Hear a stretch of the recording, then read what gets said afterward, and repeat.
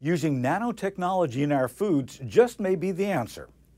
Nanotechnology creates and uses materials and particles at the scale of a nanometer, 1/1000th of a meter. To put it in perspective, say a nanoparticle was the size of a football. In comparison, that would mean a sheep would be the size of planet Earth. What does this have to do with food?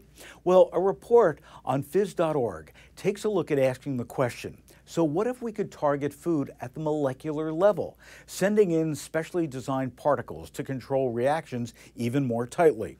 For example, food that tastes salty without the health risks of adding salt, or bread that contains healthy fish oil but without any fishy aftertaste. They point out that every bite of food that we eat is jam-packed full with chemical reactions, and nanotechnology is the solution to controlling or changing them. Israeli scientists found that coating packaging paper with nano-sized silver particles combats bacteria, including E. coli, and extends product shelf life. Fish oil particles are packed into a film coating that prevents the fish oil from reacting with the oxygen and releasing its smell.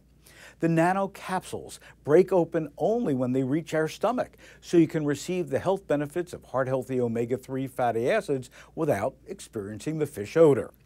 Researchers at Nottingham University claim they can reduce the salt content of standard crackers by 90% while keeping the same flavor by using nanoscale salt. So why hasn't this technology become pervasive?